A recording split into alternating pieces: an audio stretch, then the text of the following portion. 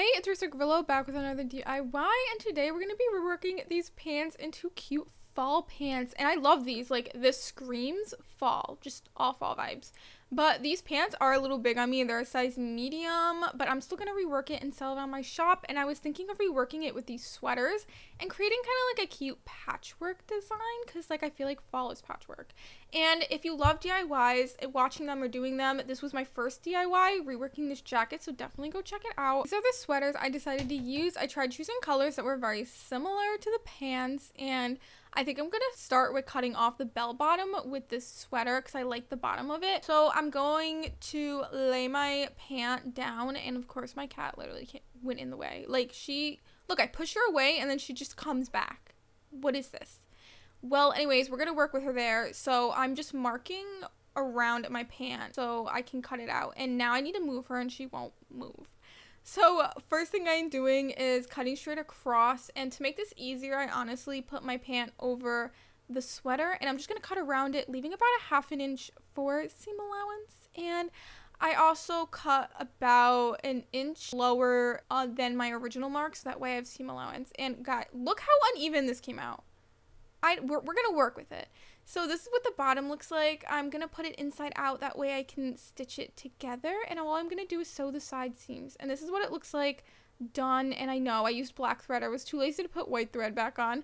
Now I'm going to stitch these two parts together, and I'm just going to pin it at the side seams just because it like looks more professional that way if you sew it that way. And my sister did my nails. Look how cute they are. Anyways, getting back on track, I'm just going to stitch this across, and this is what it looks like after I'm done stitching it. I'm folding the pants on top of each other to check if the length is the same, because obviously when you cut and sew it, sometimes they're uneven, and it's about a ½ inch to an inch uneven. So I'm just going to go back to the inside and stitch more of this off to make it even, and they align perfectly now. So moving on to my next patch, I was thinking about doing it on top, and these sleeves, I'm vibing with them. Like, I feel like I should use them. I kind of like the way they look.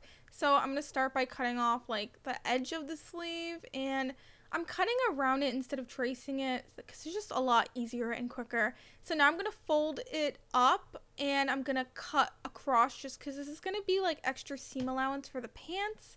And I'm going to do the same thing on the other side just so I have enough seam allowance, because I don't want to make the pants too short. And this is what it looks like so far.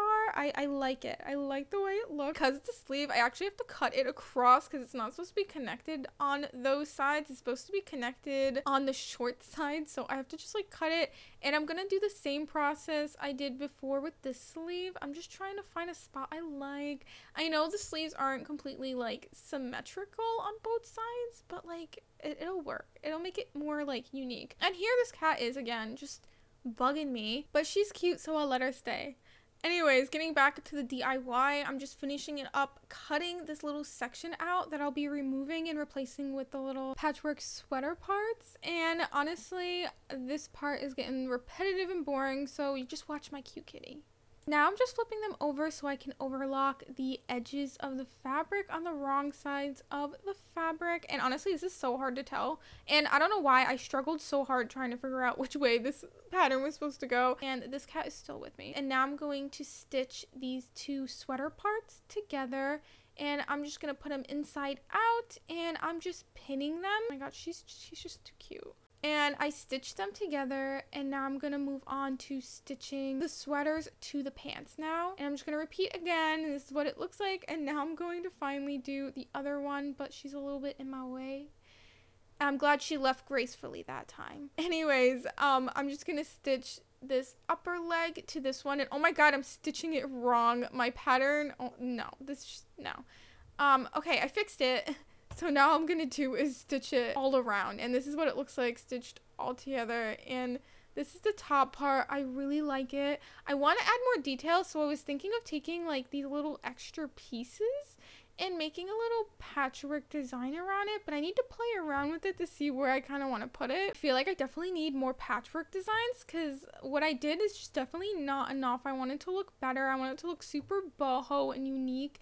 And I have this other piece and I'm just working and trying to figure out where I want it. And I like it on the bottom where the little sweater parts are. I think it like makes it stick out more. So I'm just going to pin them all together to get ready for sewing. And Now I also was thinking, wouldn't it be cool if I add a scrunch? So in order to do that, all I did was put my fabric in and out of the thread and just pulled it, and it created this like really cute scrunch design on the bottom. And I'm vibing with it. And I finally finished and they're done. Don't worry, I got close-ups, but this is how they came out. I really love it. The super cute patchwork fall design boho look. If you like these, they're a size medium, going to be sold on my shop. Most definitely like and subscribe if you want to see more DIY sustainable outfit inspo, and I promise I have hauls coming up. I also have this extra pair of pants if you want me to rework these too. Comment down below, and thank you so much for watching.